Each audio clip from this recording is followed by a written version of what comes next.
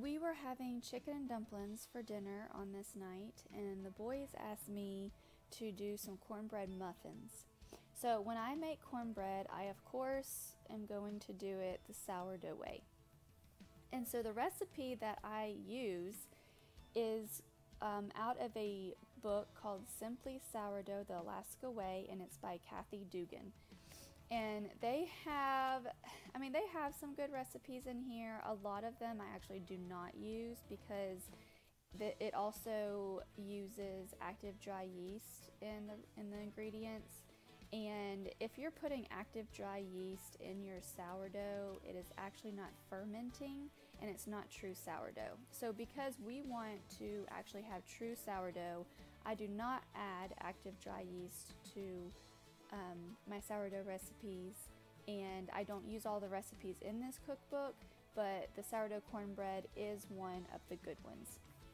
So what I'm doing here is I am putting a half cup of sugar, which I did a combination of sucanate, so I did half sucanate and half of the organic cane sugar. And in the video, I doubled the recipe, but I'm going to be going over a single portion that's in the cookbook, and it actually makes 18 muffin cups if you're going to be doing the muffins. So I did a half cup of sugar, and I added it to a cup of my sourdough starter. Now the starter I had, I guess you could say this was technically a discard recipe, meaning that I hadn't fed it in a while, it wasn't bubbly, it wasn't rising, so it wasn't active, so it's it would be called a discard.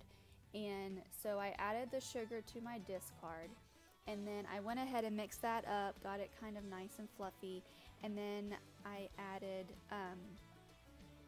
1.5 cups of flour. I did use all-purpose flour. And then you're supposed to add 3/4 cup of cornmeal. Now, if you're paying attention to the video, I did not add cornmeal at all. I completely forgot. So this was supposed to be cornbread muffins, and I didn't add the cornmeal. So it ended up being non-corn muffins, and they still turned out pretty good. Like, everybody still enjoyed them. 1 tablespoon of baking powder. You'll want to add a half teaspoon of salt. I did melt my butter. It's a half cup of butter in the oven. I went ahead and melted that down, and then adding 2 eggs, which, because I'm doubling this, it's a little bit more than 2. And my eggs that I had left were smaller because my younger chickens are laying, and so the eggs are a little smaller. So since they're smaller, I did add an extra egg. And then 1 cup of milk. So you just mix all that up, stir it really good. What I normally do, which is what I didn't do in the video, is I normally go ahead and mix all of my wet ingredients into my starter, and it actually mixes and incorporates a lot easier. And then I'll add, here's my butter that I'm taking out of the oven. There's still a piece that's not all the way melted. That's totally fine, because during the mixing process it's gonna get melted and incorporated fine.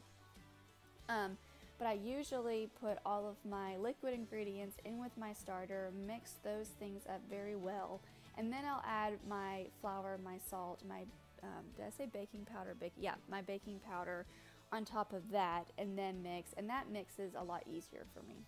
So I am using an ice cream scoop. I mean, you of course can use whatever it is you like to use to do muffins or cupcakes, but I use the ice cream scoop. I'm filling the cups up about 3/4 of the way.